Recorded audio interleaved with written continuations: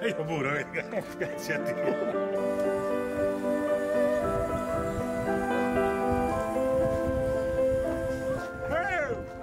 Bello sei! 20 minuti di ritardo, Al 3.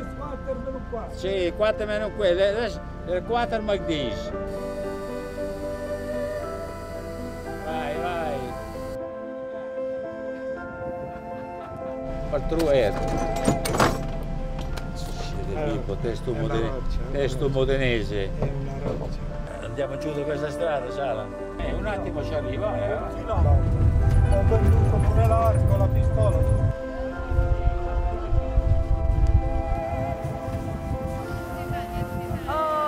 Stamattina stavo con tante amicizie. Quando ho avuto l'infortunio sono caduto, c'era gli operai con me, mi hanno tirato fuori e mi hanno portato in ospedale. E da lì ho avuto la frattura della vertebra. Ho avuto l'incidente, purtroppo mi è caduto del legno nella schiena, mi hanno portato all'ospedale lì a Lugo di Romagna e lì invece mi avevano dato 50 giorni di vita. Purtroppo si saranno sbagliati con 50 anni, 50 giorni. C'avevo 18 anni quando ho avuto l'infortunio. I primi tempi nemmeno capivo esattamente che cos'era fare paraplegico. Purtroppo, strada facendo, ci ho avuto tempo per imparare. Dice, c'è un nuovo centro che stanno aprendo a Ostia per Mirolesi. Chi è che vuole andare? E io ho alzato subito la mano. Ho scelto Ostia a caso, soltanto perché io avevo una zia che abitava a Roma. La prima impressione non è stata tanto bene, perché sono arrivato lì, avessi visto uno in piedi, tutti in carrozzina o in barella addirittura. Quando sono venuto qui, l'8 giugno del 1961, era Inail, guidato dal professor Antonio Maglio. La rieducazione e la riabilitazione del paraplegico deve avere inizio al più presto sotto la guida e il controllo del medico fisioterapista. Antonio Maglio è stato il pioniere della riabilitazione del medullo leso in Italia. Lui era il direttore e c'era lui che veniva a fare le visite con tutto il seguito dei medici.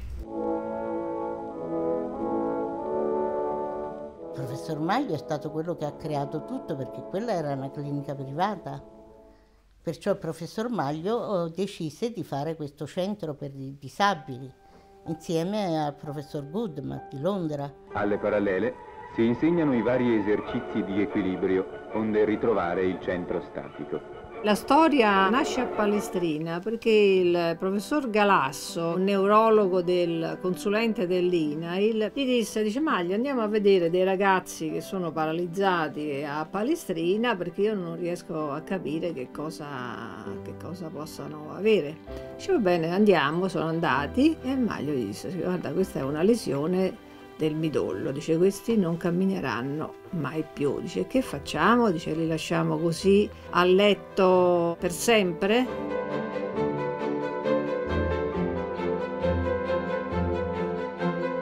E trovò solo questo centro dove Gutmann riabilitava i reduci dalla guerra. Era un neurologo e come tale interveniva e poi creò questi giochi internazionali, perché erano giochi internazionali, non Olimpiadi. Alla fine, dopo tanti interventi in direzione, chi trovò accoglienza di questo progetto ne fu il direttore Martini. Antonio Maglio sicuramente è stato un uomo fondamentale per me, mi ha trasmesso quello che penso sia una delle cose essenziali e fondamentali, la passione. Che poi bisognava fare sempre quello che diceva lui, anche quando giocavamo a carte bisognava farlo vincere, perché se no, mo la dico, registrate, fate poco mi pare, se no si incazzava. Lui era professore, era amico, era tutto, capito? Che ho detto stava con noi. Certo, dovevi rispettare il paziente, quello sì. Lui riusciva a farti comprendere che se vivi una qualsiasi parte della tua vita senza passione diventa difficile, soprattutto essere felici. Maglio è stato un grande uomo, Hanno fatto tanto. Poi ha fatto tanto per lo sport, per i malati, per tutto. I miei 10 anni con Antonio Maglio sono stati indimenticabili. Erano i suoi figli. Per me è stato un padre. Eravamo vivi tanto.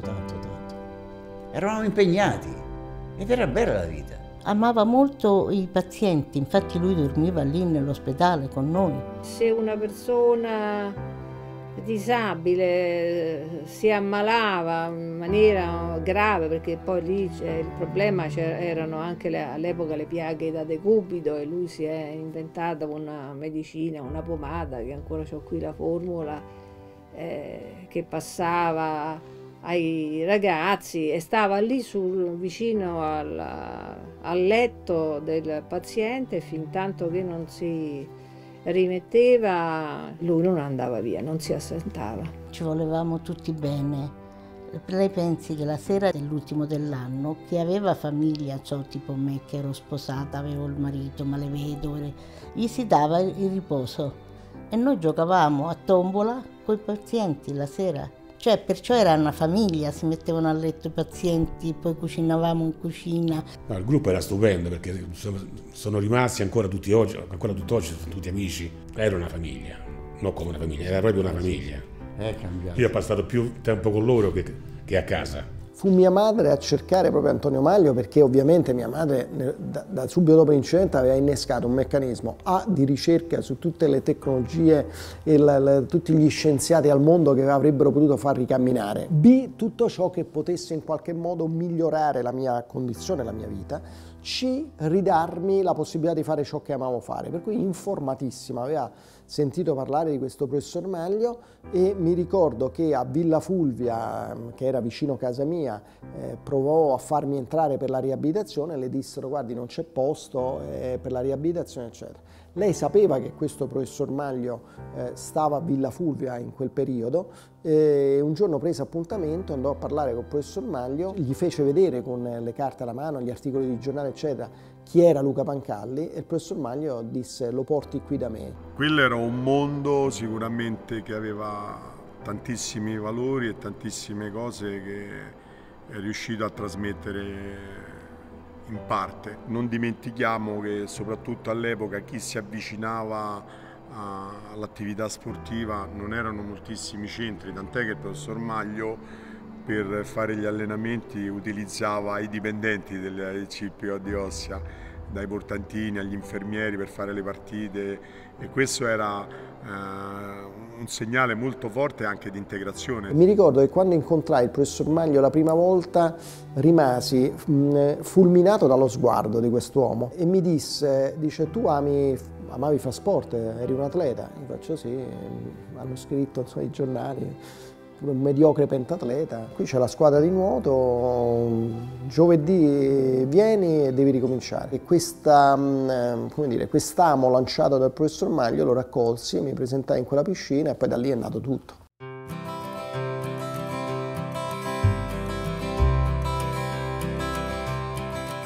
Venivano anche dei professori ad allenarci.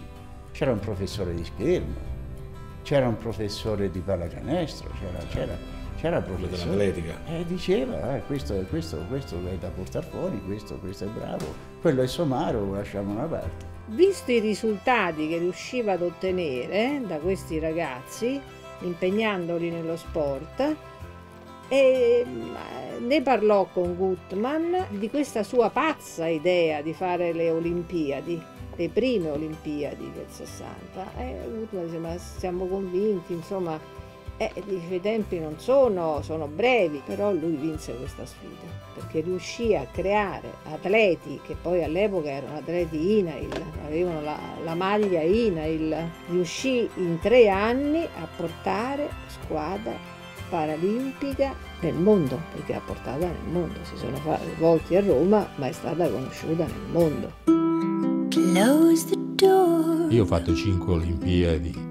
Insomma, dal 64 andai in Giappone, siamo stati 26 ore dentro l'aereo, poi quando vinci la medaglia, poi quando stai fuori, che senti l'inno, l'inno italiano ti viene veramente.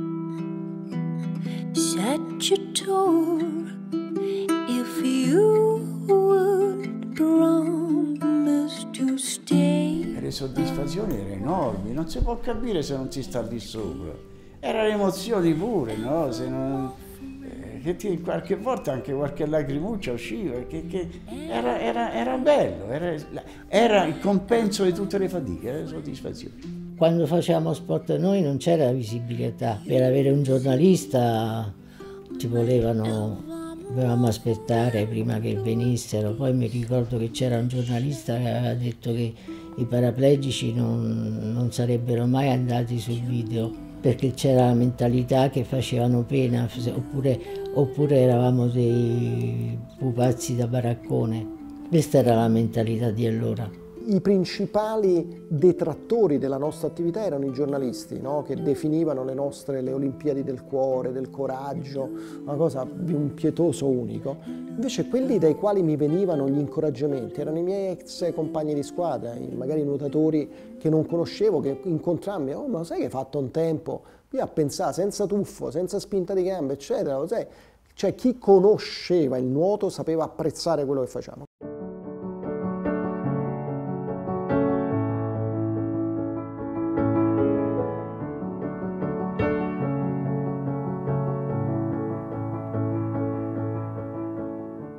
Nel 60 è stata la medaglia d'oro al ping pong, poi è stata d'argento, è stata la scherma e terza e di bronzo al nuoto.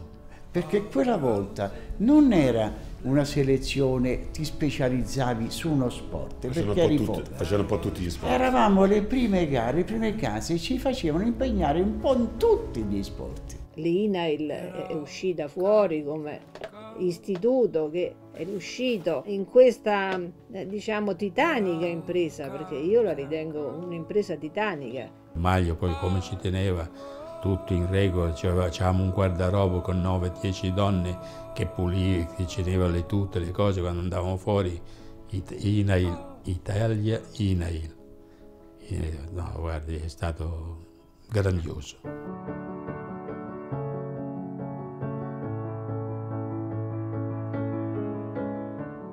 La gioventù, dove andavamo.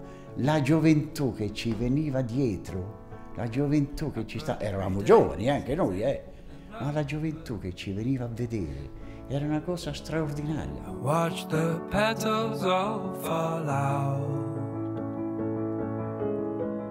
Ho partecipato alle Olimpiadi di Tokyo, all'Olimpiade del 68, Israele. Harlem. Che anno era? Era Olimpiade? Sì. Ah. It all comes and goes. Quando andavamo al nuoto, stava anche lui lì, che andavamo alla Garbatella, c'era una piscina e lì si facevano i grandi allenamenti per poi fare le gare sportive. Lui faceva il tiro per cercare un po' di attirare l'attenzione in modo positivo e quindi in un certo momento sì, ci siamo un po' innamorati. Per me non è stato un colpo di fulmine, assolutamente, un po' alla volta. Ogni anno c'era sempre i campionati. Ogni anno c'erano le uscite. I campionati, le uscite. Ogni 4 c'erano le Olimpiadi. Si usciva. Non stavamo mai, e poi quando noi eravamo impegnati con le gare, in giro per le città a divertirci, e che andavamo a riposare.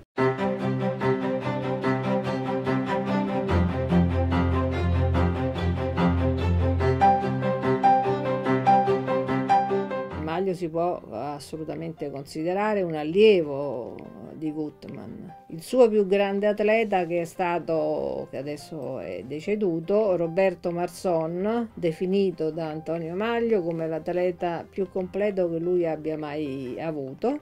Roberto Marson era un ragazzo che aveva voglia di fare tante cose e purtroppo la sorte gli ha detto male. A 16 anni cascò un muro addosso e non poté fare più niente. Con quell'occasione incominciarono a venire al centro paraplegici aperto da poco e lì incominciò a fare lo sport insieme agli altri, fecero gruppo e piano piano andarono avanti, si fecero conoscere. Roberto è stato forte, grande, è stato uno dei migliori di noi, e se non è proprio il migliore, alla pallacanestro, a tanti sport. Ha fatti tutti gli sport. A tanti sport, è stato buono, bravo, bello, un amico, tutto.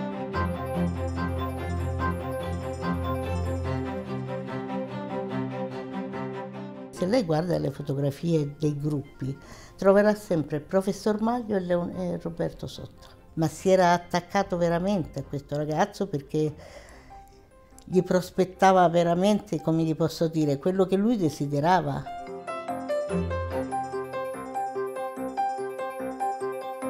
Io ho sempre fatto tiro con l'arco e ho avuto la soddisfazione di promuovere il tiro con l'arco fra gli handicappati e a portare gli handicappati prima in carrozzina a fare le gare assieme ai normodotati. Sono riuscita a vincere un campionato con i normodotati, mi ha dato tanta soddisfazione. Sono stato campione del mondo di sciapo nel 75, Antonio Maglio è venuto, mi ha baciato, mamma mia.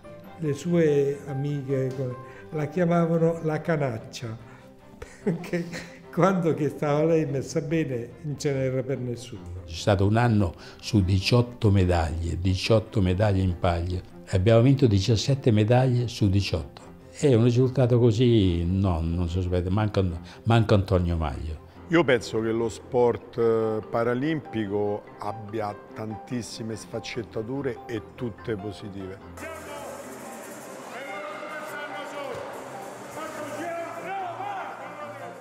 Al tennis a tavola sono stato qualcosa, sono stato anche 11 anni campione d'Italia, da Firenze a Modena, a Savona, a Venezia, e lì veramente sono diventato proprio qualcuno.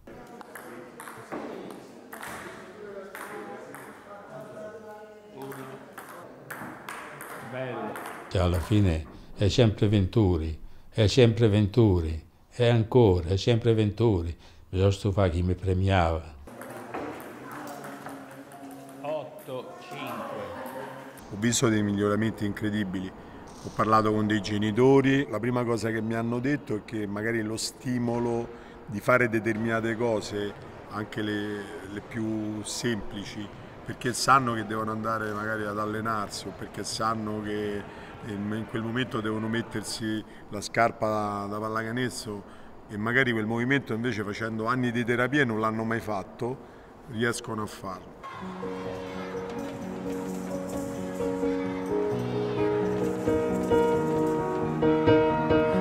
Nel 2006 mi hanno contattato l'organizzazione di Torino che stavano organizzando i giochi invernali per disabili. Mi hanno dato l'incarico di fare il tedoforo e allora ho fatto il tedoforo a Torino, ho acceso la fiaccola è importante, l'ho accesa io. Aroldo Ruschioni sì che è stato un grandissimo atleta e che nel 1960 a Roma ha vinto 3 medaglie gareggiando in 3 discipline, oro nel tennis tavolo, argento nella scherma, bronzo nel nuoto. Sono loro gli ultimi tedofori, si accende il braciere. Nel 1978 per la prima volta vidi un allenamento di pallacanestro in carrozzina, ho visto una partita precedentemente e durante un'azione di gioco 2 ragazzi ebbero uno scontro abbastanza violento e caddero entrambi a terra. Cadendo a terra le carrozzine continuarono la loro corsa e si allontanavano e loro con il passo del giaguaro cercavano di recuperarle, uno dei 2 si girò verso l'altro e gli disse: un altro fallo di questo tipo e ti spezzo le gambe. Questa cosa mi colpì in maniera molto forte e mi girai verso Massimo e gli dissi: domani sera a che ora allenate? Vittorio Loi era il mio istruttore, allenatore nella scherma. È la prima volta che rientriamo qui, da quando non c'è più. Era molto apprezzabile nell'istruire perché riusciva insomma a far capire bene come bisognava fare. Queste sono alcune delle medaglie importanti di nostro zio. E il nostro zio è stato per 5 anni campione olimpico e 5 anni è stato commissario tecnico e 3 anni è stato un CT della nazionale per scherma paralimpica. Lui era maestro di scherma. Maestro di scherma. Poi dopo ha fatto scherma, poi dopo ha fatto degli studi, è diventato professore, maestro di scherma. Questa è la maschera che il nostro zio ha adoperato fino a pochi giorni prima della sua mancanza. E con questa lui ha vinto un sacco di oro, medaglie e quant'altro. È diventato un campione con questa. Col fioretto partiva, anche via, Vittorio Loi partiva e toccava. Questo non ci ha mai capito niente, questo di 1,90, bello alto, con la schiena buona, non ci ha mai capito niente. Era imbattibile. Infatti nessuno poteva passarci perché ha vinto per molti e molti anni l'oro, dal 62 al 74, e nessuno mai riusciva a soffiargli il posto. Io ci ho vissuto una vita con Vittorio Loi, sono quello che l'ho accompagnato all'ospedale. E poi l'hai visto gli ultimi respiri, hai visto anche di Vittorio Loi, tu eri presente. E non è bello ricordarlo. È morto un braccio a me, quindi. In quei momenti non è bello. Si voleva suicidare lui, solo che poi ha cominciato a fare palestra lì al CPO, ha cominciato con la scherma, il basket, il nuoto, si è appassionato allo sport e lo sport gli ha salvato la vita. E come l'ha salvata a lui ha voluto salvarla a tante altre persone che erano arrivate proprio all'apice. L'ha aiutati e ci è riuscito. Lui mi ha sempre aiutato, simpaticissimo, io gli volevo bene particolarmente. I racconti di zio sono tanti e lui aveva in mente sia le Olimpiadi, vabbè, diceva sempre io sono 5 volte campione olimpico e noi italiani siamo forti, vinciamo in ogni dove. Lui è stato un socio fondatore delle pedane italiane di scherma, è stato colui che le ha disegnate e le ha portate in tutto il mondo. Come vedete era bellissimo, era super orgoglioso. On the day I gave you. Io ho conosciuto Vittorio Loi, penso alla mia prima Coppa del Mondo italiana. Io non sapevo minimamente, io non conoscevo nessuno di tutto il mondo paralimpico della scherma, non conoscevo veramente nessuno, solo di quelli in piedi. E quindi quando ho iniziato ho conosciuto tutto questo mondo fantastico che tutti pensano siano dei disabili, vedono i disabili come degli sfigati, ma in realtà non capiscono. Poi quando ce li porti nel mondo paralimpico le persone si innamorano ancora di più dello sport, secondo me, perché capiscono come devi farti un mazzo tanto di più per riuscire a fare una cosa che magari in piedi sembra semplicissima. Mi sto emozionando anche molto di più grazie allo sport paralimpico e mi piace tantissimo. Vittorio Loi l'ho conosciuto appunto a Lonato e mi ha parlato così perché ero la più piccolina, quindi è venuto lì, mi ha parlato, mi ha raccontato un po' della scherma in carrozzina. Lui faceva i controlli delle carrozzine e quindi mi aveva fatto i miei primi check della carrozzina e tutto quanto li ho fatti con lui. Mi ricordo che mi spiegava proprio le basi della scherma e mi è piaciuto tantissimo. Poi l'ho rivisto a Londra, l'ho visto in tantissime occasioni ed è sempre stata una di quelle persone a cui potevi chiedere qualsiasi cosa e lui si metteva lì in tranquillità, anche se altre 8.000 persone lo chiamavano, c'era sempre lì pronto, disponibilissimo. Quindi devo dire che è stato uno dei... Poi tutti me l'hanno sempre raccontato, Vittorio Loi ha creato la scherma paralimpica e tutto quanto. Quindi anzi, se mi diverto così tanto è anche grazie a lui.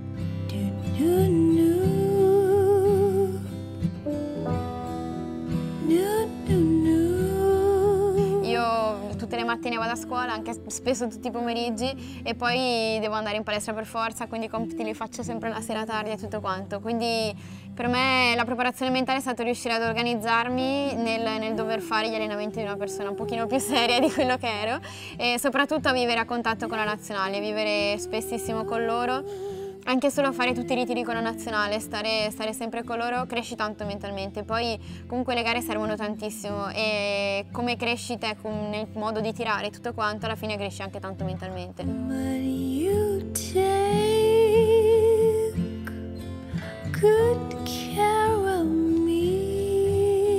Alle scorse Paralimpiadi di Londra ho vinto 2 medaglie d'oro, una nei 100 stile libero, una nei 50 stile libero, con i rispettivi record del mondo. Non me li hanno ancora portati via, ma quest'anno prevedo grandi sorprese. Ho cominciato seguendo le orme di mio fratello, perché anche lui nuotava e allora volevo sapere un po' com'era la piscina. Ho detto, ma com'è questa cosa?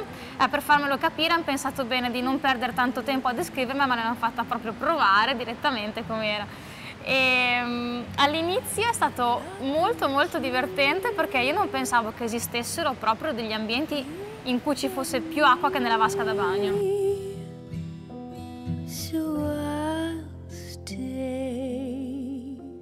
Se ci penso ancora oggi mi vengono i brividi lungo la schiena perché dico mamma mia, sentire l'inno d'Italia in uno stadio olimpico e tutte anche persone di diverse nazionalità che battono le mani a tempo sull'inno italiano è un momento che ha ripagato di tutti quanti quegli anni di lotta contro quella che poteva essere la difficoltà quotidiana di trovare spazi acqua, di far capire alle persone che anche i non vedenti possono fare sport come le altre persone.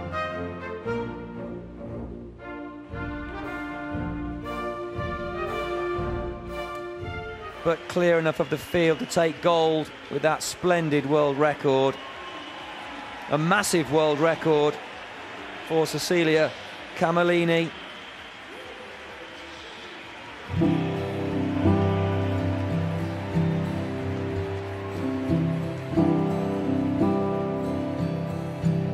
Io ho fatto la mia prima missione tra il 2009 e il 2010, sono stata in Afghanistan, il paese si chiama Shindad, la zona. Ho conosciuto un sacco di bambini che con poco sembrava che tu gli dessi la vita e quindi ti riempivano il cuore. Poi è successo che nel 2012, nella mia seconda missione in Afghanistan, sono stata vittima di un attentato terroristico dove delle bombe da mortaio dentro la base, una di queste ha preso pure me ferendomi gravemente e perdendo un arto, la mia gamba destra.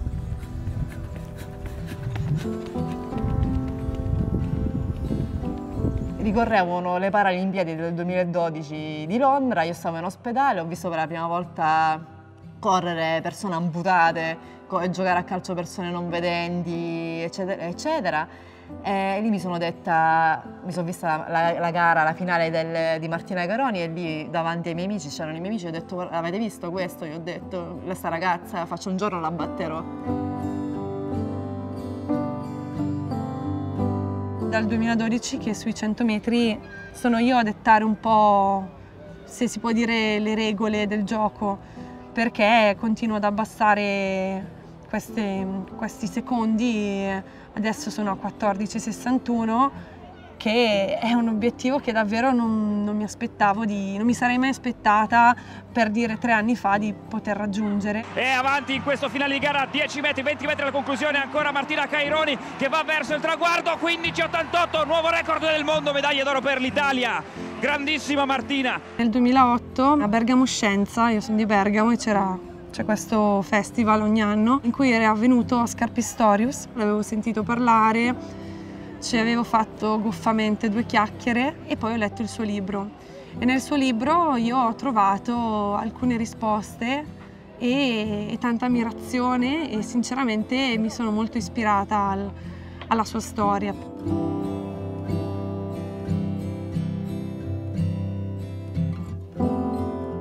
Io l'ho visto in più occasioni e il culmine è stato a Londra, che poi è stata l'ultima volta in cui l'ho visto, la sera della mia finale, dopo che ho vinto questo oro olimpico, siamo capitati sullo stesso pulmino per il rientro al villaggio olimpico e lui aveva vinto anche lui ed è stato tipo un momento bellissimo perché abbiamo chiacchierato io e lui e basta e io ero lì con la persona che mi aveva ispirato più di tutti.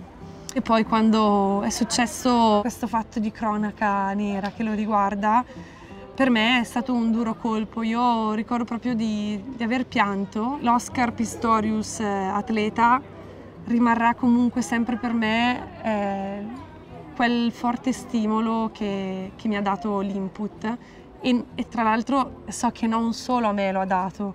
Quindi io quel giorno lì ho preso un testimone in mano e lo sto portando avanti tuttora per essere d'esempio alle persone che sono all'inizio. Cosa fai? Cosa fai? Uscendo dall'ufficio ho fatto un incidente e a quel punto la mia vita è cambiata.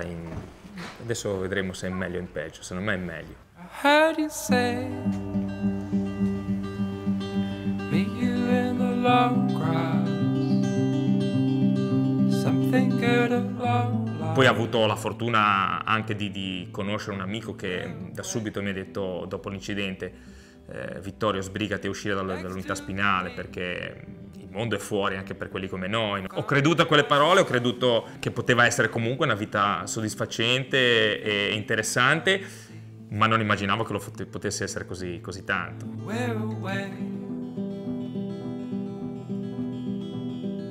Oh, let's run away and not know where we are going to. Let's go far today.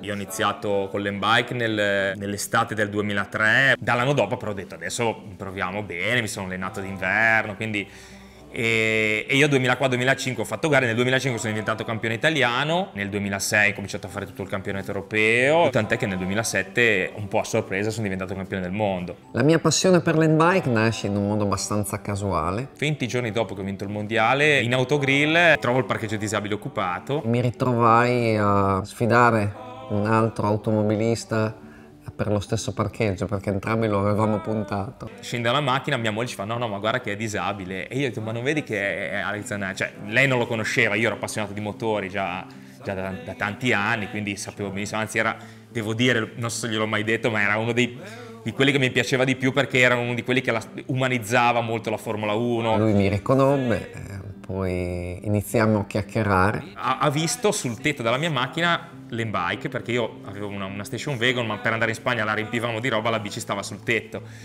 E lui si è avvicinato a chiedermi informazioni, cosa fai in questo sport. Fu incuriosito molto da quello strano aggeggio che aveva agganciato sulle barre portatutto sopra la macchina.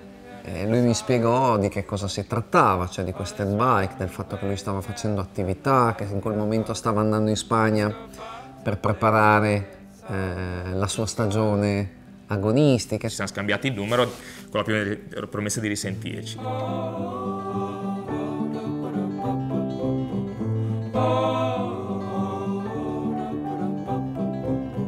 Un amico, manager di un'azienda che all'epoca rappresentavo come testimonial e ambasciatore del brand, mi dice: sai Alessandro, capisco che è un grosso viaggio, un grande impegno per 10 minuti di discorso, però insomma noi organizziamo questo pasta party il sabato sera della maratona di New York e ci farebbe molto piacere tu facessi un intervento.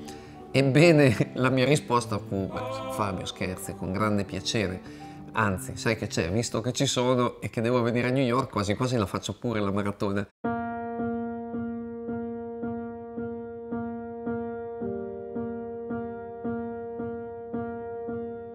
«20 giorni dopo il mio mondiale mi chiama Alex, mi dice: sai Vittorio, ti ricordi di me? Io ho detto: sì, Fischi, mi ricordo di te, sì.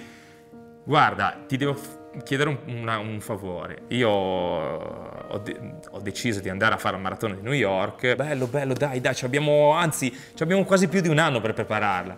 E lui ci fa: no, ma non hai capito, quella del prossimo mese. Mi disse: no Alessandro, io te ne ho viste fare tante, ma questa non si può fare, credimi, non puoi. Non è possibile, tecnicamente è impossibile. Ma te sei matto, cioè, ma hai già iniziato? No, io non c'ho neanche la bicicletta, trovo una bicicletta. Allora io ho trovato una bicicletta con un amico svizzero che la stava vendendo, e mentre lui in quel momento stava facendo ancora il pilota, mi ricordo che gliel'hanno consegnata a Monza. Per un uomo senza gambe riuscire a salire su un mezzo del genere nel garage di casa propria, a fare il proprio lavoro in totale autonomia e rientrare nello stesso posto dopo magari aver provato il piacere di stare ore e ore all'aria aperta, sentito la gocciolina di sudore che ti solca nuovamente la fronte, ecco, sono sensazioni che dopo aver perso le gambe io francamente credevo di aver perso per sempre, e invece ho trovato nuovamente il modo di fare uno sport di resistenza che non è, come dire, la storia della volpe e dell'uva, è anche bellissimo.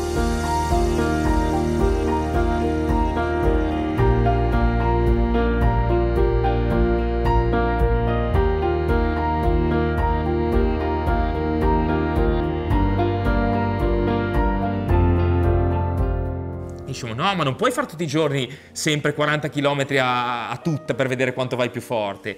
No, ma perché oggi lo fa? E mi diceva oggi, ma stavamo, penso, 2 ore al giorno al telefono, tant'è che abbiamo fatto, mi ricordo che abbiamo fatto un abbonamento telefonico tipo You and Me, no? Come fanno i fidanzati. Lui si stava allenando troppo e lentamente si stava stancando. La sua fortuna è stata che ha dovuto spedire l'handbike 3 o 4 giorni prima, e quindi, perché andava in America, l'ha fatta spedire col cargo, e quindi in quel momento gioco forza ha dovuto riposarsi, se no sarebbe arrivata alla Star Marathon a New York talmente stanco che forse l'avrebbe finita, ma non certo con quei tempi che è riuscito a fare. E da lì però poi è nato tutto quanto, è nato soprattutto un'amicizia fraterna, perché continuiamo, magari non stiamo 2 ore al telefono, ma ci sentiamo 3 o 4 volte a settimana. Vittorio è stato il mio corso accelerato, e poi un simpaticissimo e affettuoso, mi verrebbe da dire, compagno d'avventura, perché poi credo in modo reciproco ci siamo spinti l'un l'altro nel corso di questi ultimi anni. Sì, però la devi mettere fissa col telaio, non puoi metterla qua sopra. D'accordo. In questo percorso ho raccolto tante amicizie, Mario Valentini, che è un capitano unico, non raro a trovare, tutti i ragazzi compagni della nazionale italiana paraciclistica, in particolare Vittorio, che nel mio caso specifico è stato presente e testimone sin dalla prima ora. A tutti e due è servita questa conoscenza anche dal punto di vista sportivo, tecnico, perché ci siamo stimolati a vicenda, un'idea che viene a uno, l'altro la elabora, poi ci aggiunge qualcosa, quindi il fatto che poi noi due, poi tutta questa nazionale è diventata forte è anche dovuta a tutta questa unione di cose. Io sono stato il primo a portare l'handbike in Italia ad un certo livello, anzi sicuramente siamo diventati la nazione a squadre che ha vinto 3 mondiali di seguito, e dopo l'argento a Pechino, quindi in questo momento noi non dobbiamo aver vergogna a dire siamo la nazione più forte del mondo in handbike.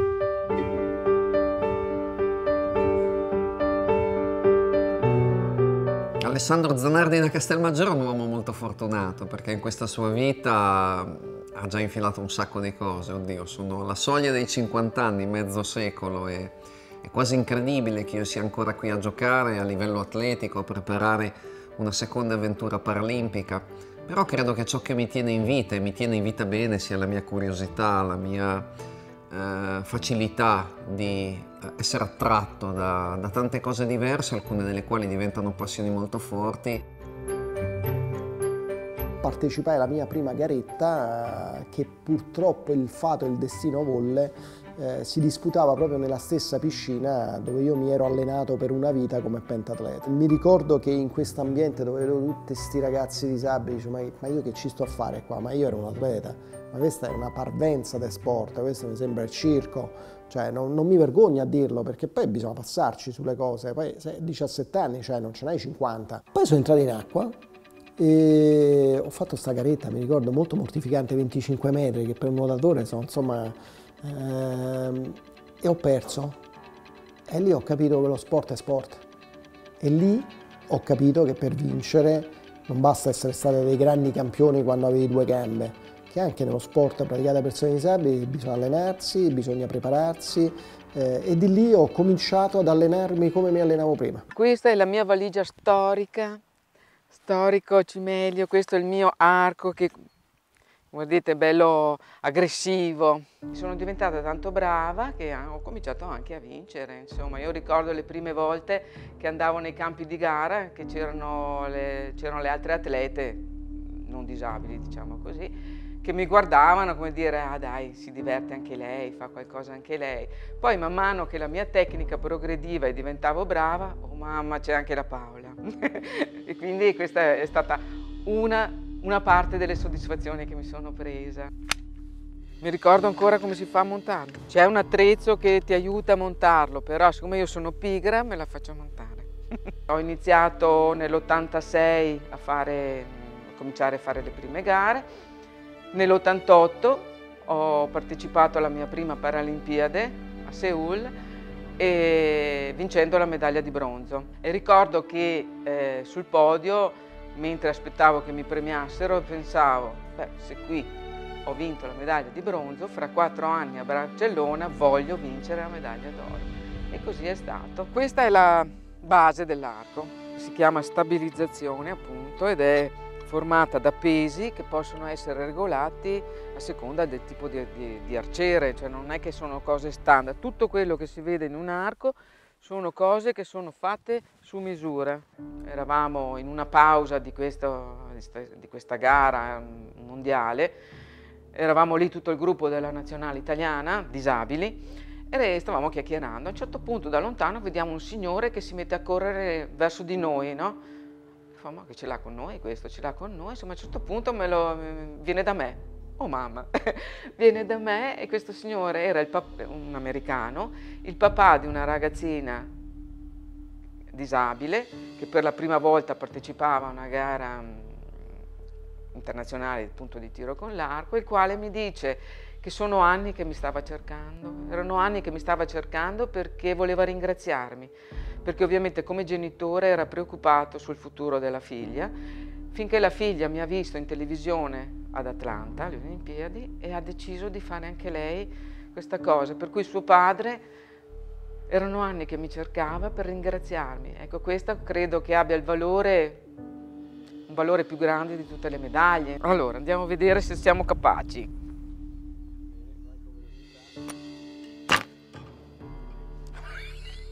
Posta al bersaglio! Nell'84 Paralimpiadi Stoke Mandeville, perché gli americani e Los Angeles si rifiutò all'ultimo momento. Siamo entrati in questo stadio del centro di riabilitazione di Stoke Mandeville, uno stadio, una pista. Sostanzialmente eravamo veramente dei poveri sfigati, non mi ricordo quante nazioni. Dagli albori dell'attività sportiva paralimpica sono cambiate tantissime cose, ma sono cambiate anche da quando ho cominciato io, tantissime cose. Nell'88, alla cerimonia di apertura, c'erano 2 paesi che non avevano acquistato i diritti per trasmetterla. Una era un paese africano e l'altra era l'Italia. Noi venivamo avvicinandoci allo stadio il giorno della cerimonia di apertura, sentiamo confusione. Quando siamo entrati ci siamo resi conto che c'erano circa 90.000 persone nello stadio. Beh ragazzi, cioè, lì il più normale singhiozzava, qualcuno era pronto a disperarsi perché è stata un'emozione e lì ti rimane dentro, perché lì a quel punto io per la prima volta con la mia carrozzina sono entrato su quella pista che poi ci ha fatto fare il giro. Ho detto, passatemi la volgarità, cazzo, qui possiamo diventare degli atleti veri. Forza Assunta. Eccolo qui, l'urlo di liberazione per Assunta Legnante, è un lancio lunghissimo, lunghissimo, forse addirittura sopra il primato del mondo di 15,89 stabilito proprio da Assunta qualche settimana fa. Diciamo che a marzo 2012 ho saputo che avrei perso la vista del tutto e quindi sarei rimasta cieca per sempre, e ad aprile mi sono fatta tesserare per una società, appunto quella di Civitanova dove sono attualmente. Però nello stesso momento, da lì a 2 mesi avrei perso mia madre.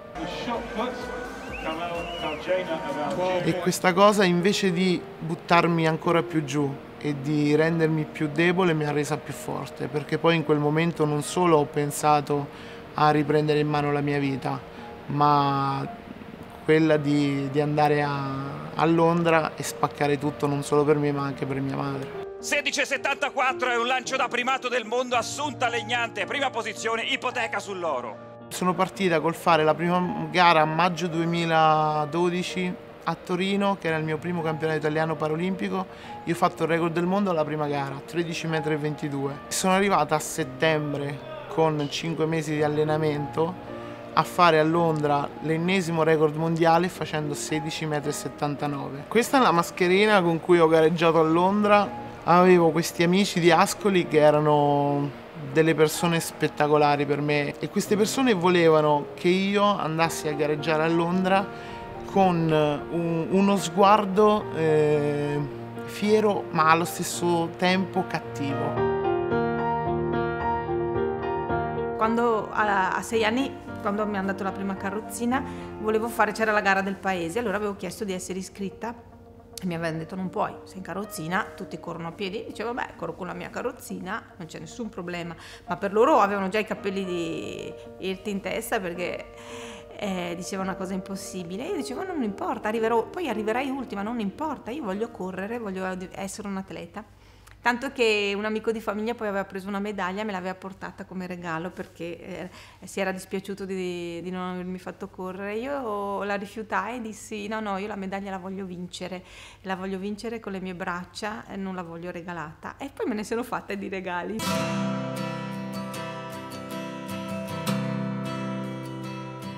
Nelle mie passate 9 edizioni, 6 estive e 3 invernali, ho collezionato 10 medaglie estive e una invernale e sono stata tra le prime atlete, se non la prima, a vincere l'oro sia all'Olimpiade estiva che a quella invernale.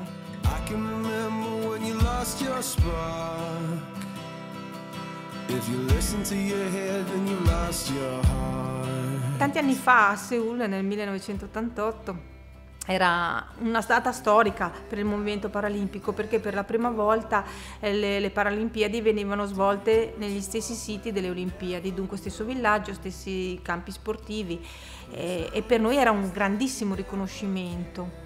Dunque quando ci siamo presentati all'aeroporto pronti, tutti in divisa, tutti veramente impettoriti perché stavamo partendo per questa nuova avventura e dunque ci siamo fermati in un bel gruppetto al bar a prendere l'ultimo caffè come facciamo noi italiani e ci hanno chiesto dove stavamo andando e noi non abbiamo detto Paralimpiadi di Seul, abbiamo detto andiamo a Seul perché e di risposta abbiamo ricevuto ma che santuario c'è a Seul? A Sochi, l'ultima Paralimpiade invernale, ho chiuso, avevo già deciso prima di partire che sarebbe stata la mia ultima Paralimpiade. Mi era già stato chiesto di salire e fare seriamente l'handbike, ma io l'avevo sempre allontanata questa idea perché dicevo dai, una terza disciplina. Sono salita a gennaio, a giugno ho vinto la mia prima tappa di Coppa del Mondo e a luglio ho vinto 2 ori ai mondiali. Il che devo dire che non ci credo tuttora e adesso sono in corsa per la mia 10ª Paralimpiade con una terza disciplina. L'incidente è stato ovviamente un evento tragico che mi ha cambiato, però è stato anche una prova di forza per me e per la mia vita. E qua giù il cappello, il campionissimo del nostro sport, uno dei più grandi al mondo, il trevigiano Alvise De Vidi, categoria sitting, il campione di Olmi San Biagio, il grande dell'atleta, atleta del secolo, 5 Paralimpiadi, porta la bandiera. Si è iniziato con la velocità perché ovviamente il mio fisico non era allenato, non era addestrato per affrontare distanze molto lunghe e un po' alla volta ho aumentato le mie capacità, la mia resistenza, la mia anche autostima. E poi un giorno ho visto una maratona di Roma e un mio compagno, amico, avversario, che la faceva. E lì mi è scattato qualcosa, ho detto se la fa Paolo la faccio anch'io.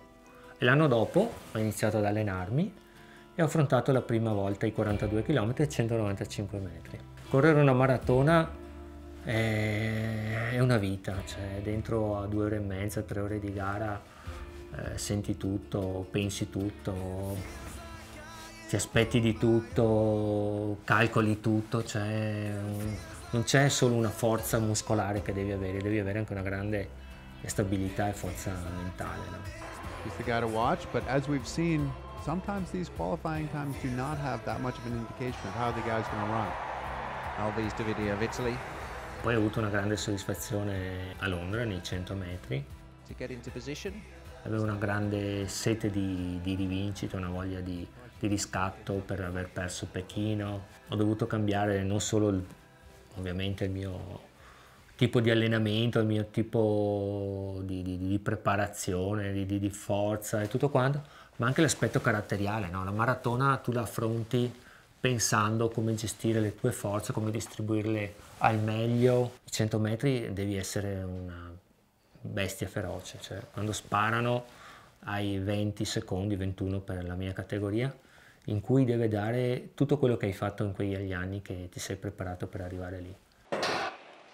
La partenza è valida, si impena subito il rottino anteriore di Tony Pispanen che spinge sull'acceleratore e si porta avanti, forza Alvise, Alvise prova a recuperare adesso per la seconda posizione addirittura, Alvise De Vidi contro il messicano Navarro Sanchez, Pispanen è troppo lontano ma De Vidi va De Vidi per l'argento, vai Alvise, De Vidi per l'argento, 21,71, un nuovo record paralimpico, ma Alvise De Vidi è medaglia d'argento, straordinario l'azzurro. Non è stato semplice, perciò quando sono arrivato e visto che ero arrivato secondo, ho detto, cavolo, ho vinto la mia sfida personale, non era tanto una sfida contro i miei avversari, ma una sfida di dire nessuno ci credeva e io ho fatto vedere che potevo fare per me stesso prima qualcosa di buono. Londra è stata un'esperienza magnifica, fantastica, che si è conclusa nel migliore dei modi, con Zanardi che alza la sua handbike con una mano sola, una foto non per nulla pensata, questa foto enorme in prima pagina, e ne fui immediatamente colpito, perché non fossi stato io il soggetto ritratto avrei detto è bellissima sta foto più bella non potevano scegliere, perché è molto rappresentativa. Essere stato uno degli emblemi di quella Paralimpiade è una cosa che resterà per sempre parcheggiata nel mio cuore.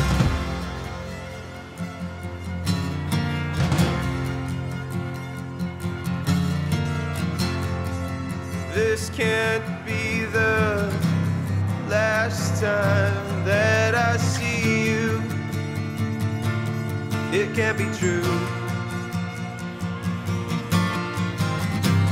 Hold back honest words, they just hold. Secondo me l'importanza dello sport è questo, che ti aumenta talmente tanto l'autostima, perché ti rendi conto che non sei uno che non è capace di fare niente, ma sei uno che, messo nelle condizioni giuste, può fare grandi cose. Dopo la mia malattia e tutto quanto abbiamo scoperto quanto è servito a me in primis riprendere a fare sport, per non solo fisicamente ma anche per riuscire a rientrare in una vita normale. Io sono anche relativamente sfigata come disabile perché mi manca tutto, per cui una persona che gli manca solo una gamba stai al top. Avere a che fare con i bambini dai più piccoli che ti fanno delle domande assurde, dal ragazzino che ti guarda e ti chiede ma tu sei felice? E tu dici, cavoli, me lo sta chiedendo un ragazzino con questa semplicità, e ti fermi a riflettere e dici, beh, in effetti sì. Lo sport è vita. Mi ha insegnato ad abbattere tutti i limiti, a tentare sempre e poi dare speranza a chi purtroppo una disabilità la acquisisce, che la vita non finisce ma continua e con una buona qualità. Il bello di questa seconda vita, per quello che dico che mi piace di più, è che è veramente la mia vita al 100%, nel senso che l'ho ritrasformata in mia immagine e somiglianza e gli ho dato un'impronta, cosa che invece quella di prima era una bella vita, ma come tante, diciamo, questa è la vita di Vittorio Podestà. Tramite lo sport, tramite quello che faccio, mi piace pensare di poter mandare questo messaggio, cioè che ce la può fare nonostante tutto. La vita ricomincia. Io ho fatto una vita, ma tuttora la faccio, la vita bella. Ci sono ancora delle mentalità talmente chiuse che per le famiglie avere un figlio o un parente disabile vuol dire avere una sciagura in casa.